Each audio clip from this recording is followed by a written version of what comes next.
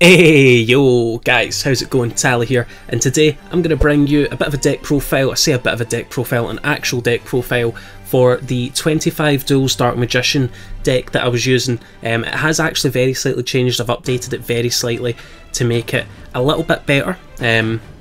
And overall, I'm liking it. I'm having good fun with this deck. So as always guys, make sure to drop a like on the video. It does really help the video grow. Make sure to drop a subscription on the channel if you want to join Team Tally. It does help the channel grow. And of course, if you still want to help the channel grow, then drop a comment and let me know your thoughts down below. Let's dive in. Okay guys, so here is the deck list, right? If you just want the deck list to copy it, try it out yourself, that's totally fine. Here it is on screen. Feel free to take a screenshot and just try it out, comment down below what you think about it, and tell me how you get on with the deck.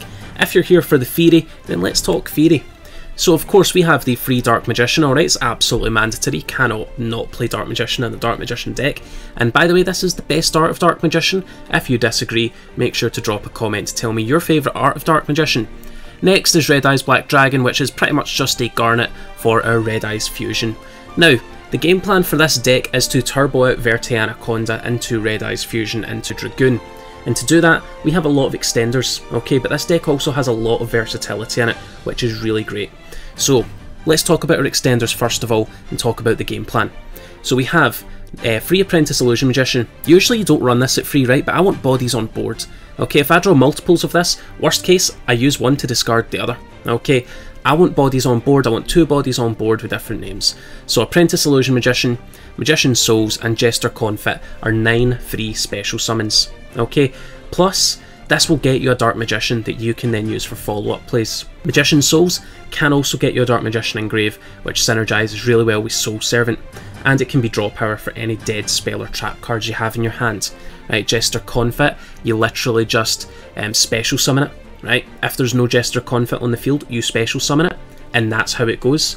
Okay, it's not even once per turn as I said, so what I've had done in the past is I went Jester Confit into Relinquished Anima, summoned another Jester Confit, there's combo.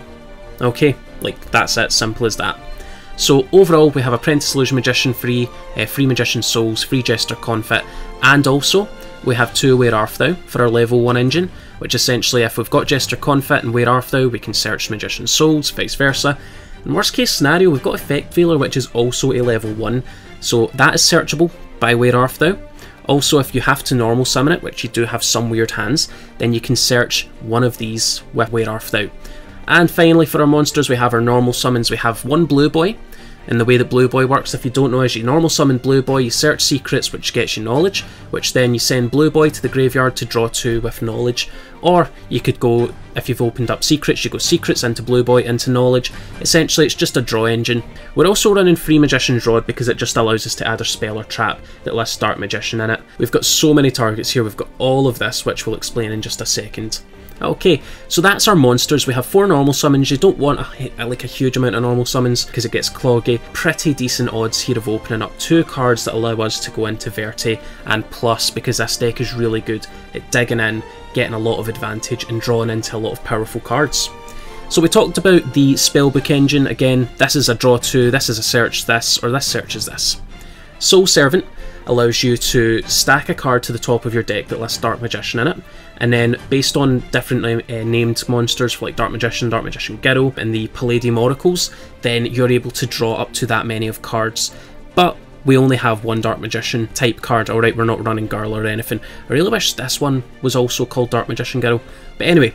So we're running a Dark Magician, so essentially this is an extra Upstart Goblin, because what we can do is we can Souls, send Dark Magician, use Soul Servant to stack any card we want to the top of the deck, and then immediately draw it. Speaking of cards that we could stack to the top of our deck, we could have Dark Magical Circle. Okay, Dark Magical Circle allows us to look at the top 3 cards of our deck. Any spell or trap card that lists Dark Magician can add to your hand, or you can add Dark Magician himself to your hand if you look at it. We also have Secrets of Dark Magic, which is a quick play fusion spell and ritual spell, but we're only using it for the fusion aspect.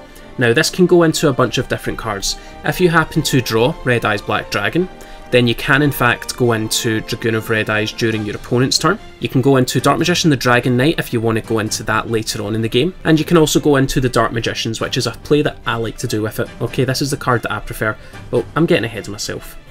Speaking of fusions, we do have the Red Eyes fusion. Again, it's pretty much like one of the main garnets in the deck. You don't want to draw it. because its drawback is awful, but you want to use Verte Anaconda to go into it. We have Wear Earththou, which if you have a level 1 on field, searches a level 1. You do take 2000 damage at the end of the turn if you didn't if you didn't normal summon that level 1. Realistically though, that's not a big deal if your opponent can't out your board. We also have Free Eternal Soul, which is... I wish it was slightly better, right? It is great for getting that banished during your opponent's turn. It's great for extending in the late game and like playing the resource game. By the way, forgot to mention the best part of this card is when Dark Magician is summoned, it banishes a card. Okay, so again, it's great for like that resource game, it's great for hitting some key cards, but I just wish it didn't have the drawback that it does.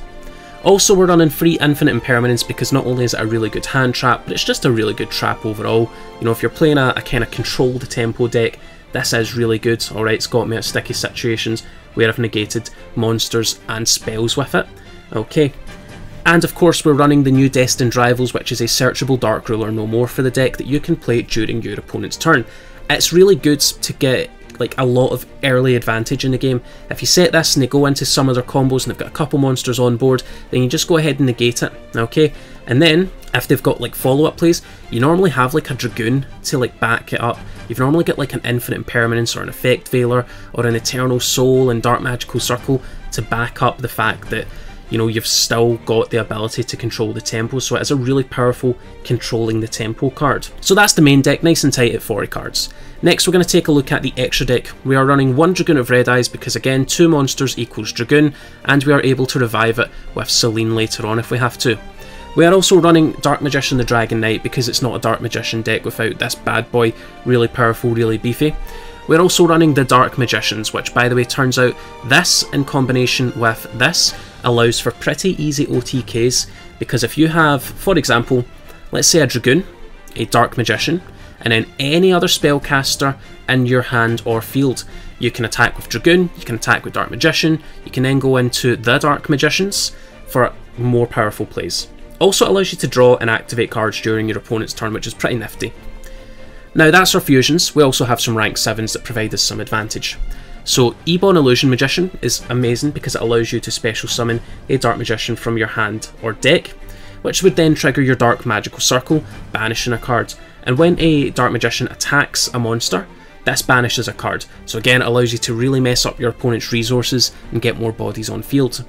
So we have number 11 Big Eye, which again just allows you to steal some of your opponent's monsters and kind of make them your own, link them off into all of our different link monsters here and take control of the tempo of the match.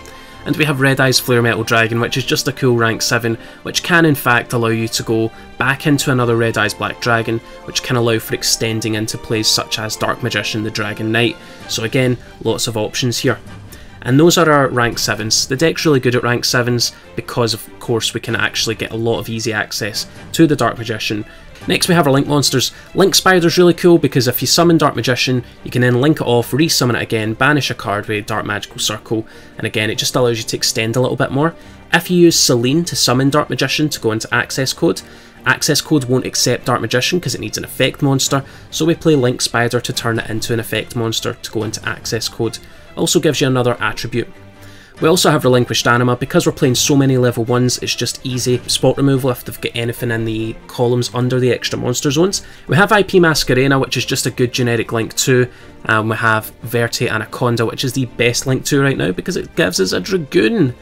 We also have Crystron Halqifibrax, which is part of a combo featuring Effect Veiler and literally any other monster, allowing you to push for big damage and break a board. And the way that it works is you go Effect Veiler plus any other monster here, go into Halqifibrax. Halqifibrax will then summon another Effect Veiler, and then Effect Veiler plus Halqifibrax goes into Selene, Queen of the Master Magicians, which gains spell counters for all the spells in the graveyards and fields. Using those spell counters you can then revive a spellcaster such as Dark Magician or Effect Veiler.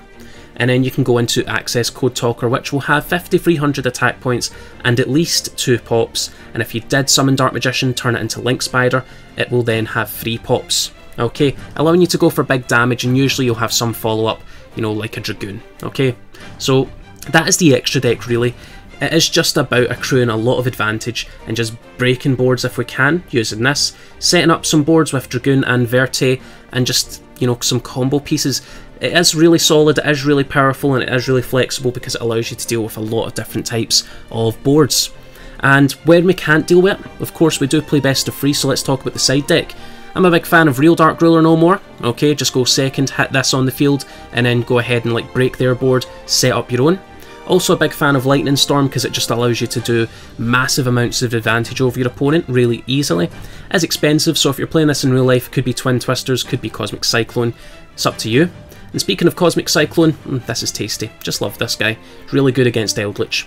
And for our monsters, we've got 1 Pancratops, which is again just really good spot removal, 2 Ash, and a good hand trap this format, which isn't always amazing, is Psyframe Gear Gamma.